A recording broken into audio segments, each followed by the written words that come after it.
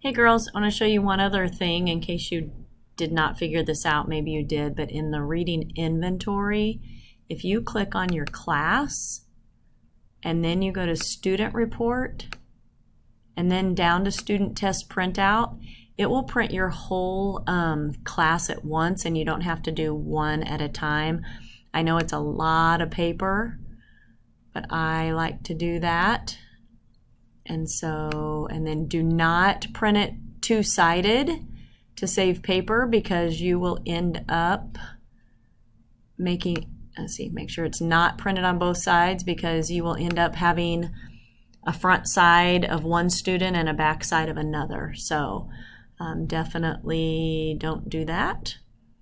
And then I do want to show you also when you're in here, when you do a report, so if I go here and I want to go student report, student test printout, if you want a certain, like you can customize that if you want something in a shorter time frame, which sometimes we do, but I usually just keep it on this year. You also can get a student action report. Student action report just shows you of all the tests that person has taken throughout the year. And then the next time, so right now we're doing classroom reports and performance reports for the class. I just want to show you one other thing on here. The reading performance report is the one that gives you the basic, below basic, and it also has this at the bottom to show like how they overlap. I do like that.